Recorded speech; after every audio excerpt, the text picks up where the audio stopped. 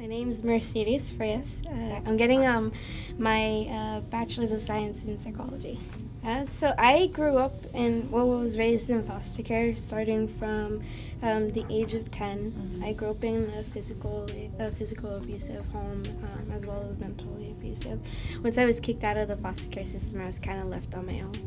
So I met a mentor, and she was able to kind of guide me into where I'm at now.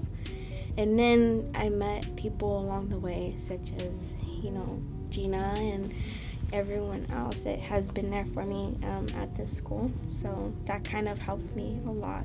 And this, Romeo has been there for me too. What got me on the path to college was just wanting to be different from everyone else in my family.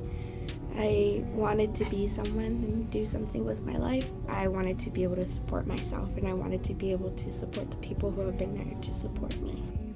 A lot of obstacles that I faced while applying to CSUN was just myself.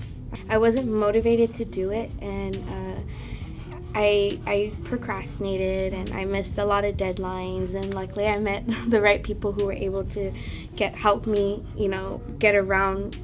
So EOP has been pretty much like my second family to me. I've been able to go there and just feel comfortable and learn not only about how to handle my experiences, but also to be able to interact with people who have experienced the same things that I have. It has made me stronger and feel like I can achieve and accomplish anything. It has also made me want to connect with the community of foster youth.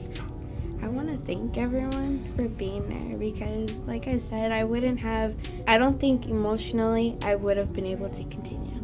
And people such as Gina have been there, and I've had my biggest breakdowns where I just felt like I wanted to give up everything. But I knew that I can go to people. And one time, Gina was there and she listened to me for 2 hours. Just knowing that EOP is not just a program there, but they're your family. So yeah, I got teary-eyed, sorry.